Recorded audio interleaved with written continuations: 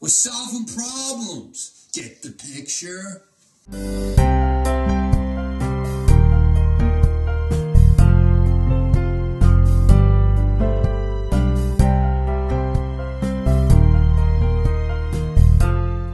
That's right, my friends. Today we're going to review what I believe to be the most useful problem-solving strategy of them all, and that is the draw a picture problem-solving strategy. And in this strategy, we make a pictorial representation, a picture, of what our problem is telling us, and then we use that picture to solve the problem.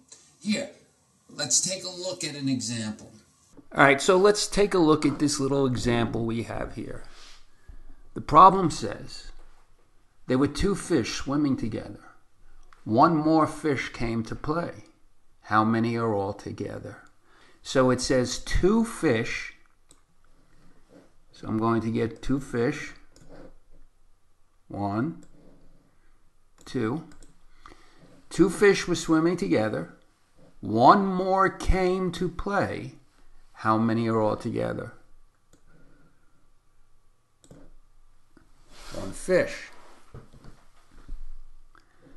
Two fish were swimming.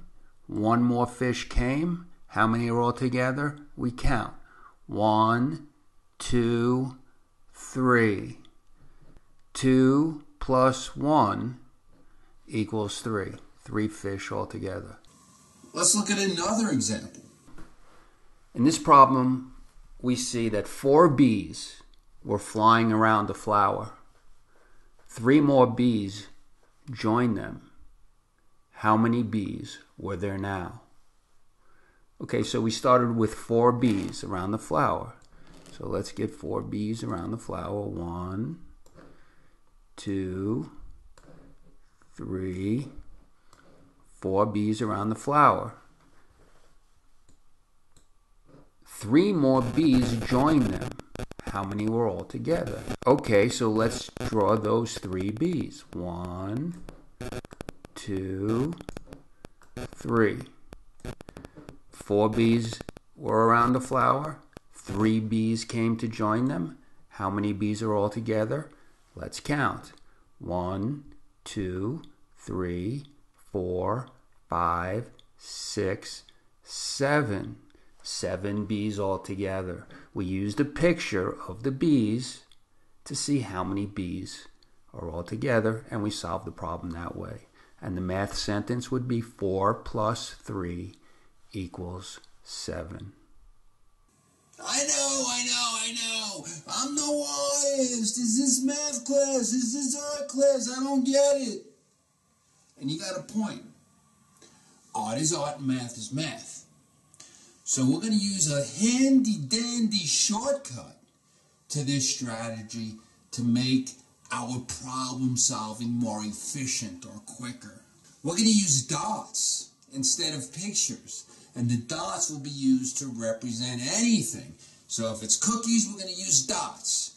If it's mailboxes, we're going to use dots. If it's people, we're going to use dots. If it's pets, we're going to use dots. Whatever it is, we're going to use dots. Here, let's use the draw a picture strategy, but instead of pictures, we're going to use dots instead. All right, so let's quickly look at those same 2 problems using our shortcut. Now we don't have to be artists in math class. We're simply going to put a dot to represent all objects in our math stories. So the story said there were 2 fish swimming together. 1 more fish came to play. How many are there all together? So let's see. Instead of fish, I'm going to use a dot. So there's 1 dot, 2 dots. So there were 2 dots, 2 fish swimming all together, and 1 more came.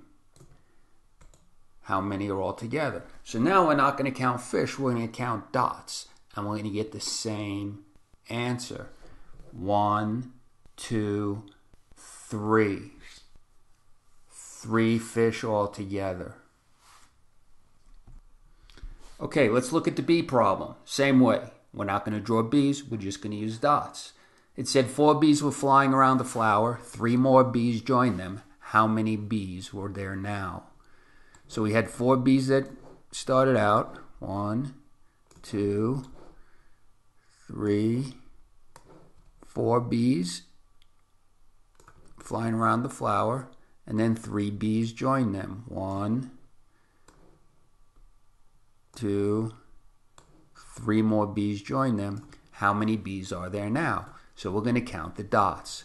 1, 2, 3, 4, 5, 6, 7 bees altogether.